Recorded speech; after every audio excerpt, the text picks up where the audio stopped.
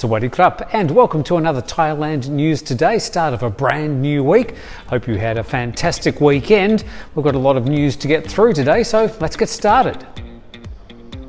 7 new cases of COVID-19 in Thailand today. In all cases, the 7 had come from overseas, Thais returning back to Thailand from abroad. 2 were students returning from Pakistan, 3 were masseuses returning from the UAE, and the other was a Thai woman returning from the US. Today marks the 2nd week with no cases of COVID-19 transmitted locally.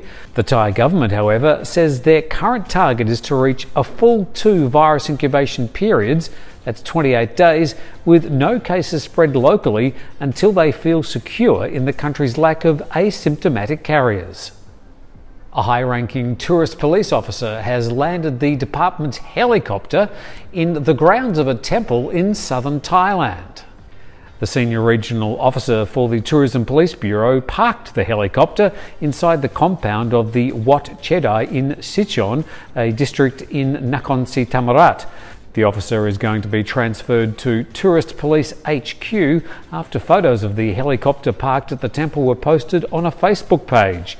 The temple responded, saying that the police officer was there to monitor safety and coronavirus prevention measures.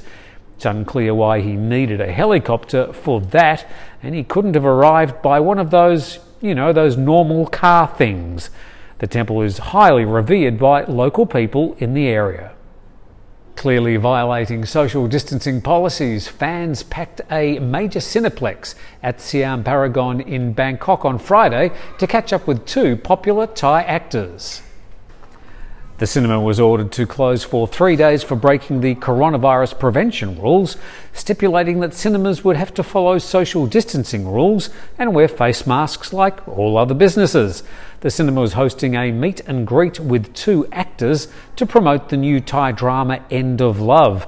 Photos of the event show hundreds of people crowded together with zero attention to social distancing. Meanwhile, at Bang San Beach, the mayor of Sansuk municipality in Chonburi has posted a warning on his Facebook page saying that Bang San Beach could face another closure if tourists fail to comply with safety measures to curb the spread of COVID-19. The beach was reopened last Wednesday, closed the next day because of the hordes of crowds, and reopened again on Friday. The mayor says if tourists continue to violate health measures, closures can be enforced once again. Or maybe the mayor should spend 5 minutes in Bangkok seeing what happens on the BTS and MRT any day of the week. And a craft beer delivery company's been fined 50,000 baht for violating the Thailand Alcohol Beverage Control Act. Posting on its Facebook page, Beer Varna says it wants to warn other companies and is also petitioning for the law to be abolished, claiming it's hurting businesses that are already struggling during the COVID-19 crisis. Under the Act, suppliers are forbidden from promoting particular brands of alcohol, posting branded bottles or glasses, giving alcohol away for free, issuing invitations to try a particular alcoholic product, or using celebrities to endorse alcohol brands. The Act has been around since 2008, but sporadically enforced. And the Finance Ministry is looking to give domestic tourists a 3,000 baht travel bank to spend on registered businesses and services. This time, the restaurants, hospitality options and attractions will need to register for the service, while the users won't need to register. They can't cash in the credit, just use it on goods and services with registered businesses. It's hoped the new scheme will help tourism-related businesses reopen and service some domestic tourism before the borders are reopened for international tourists sometime later. International borders remain closed to scheduled international flights and tourism until at least the start of July. And some other reopenings worth mentioning, certainly for the people in Phuket. The beaches will be reopening tomorrow.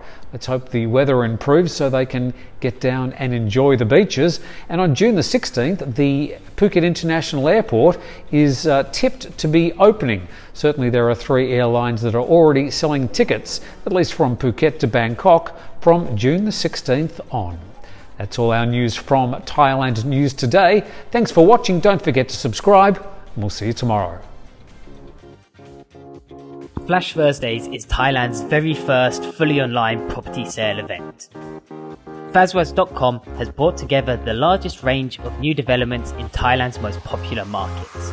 With limited stock at exclusive prices and huge discounts you don't want to miss out. It's simple. Sit in the comfort of your own home on June 18th and all day long we will bring you the best discounts available. Secure the unit you want by paying the reservation fee online using your credit card. And if you don't purchase, we'll issue you a full refund. It's free to join, so register today.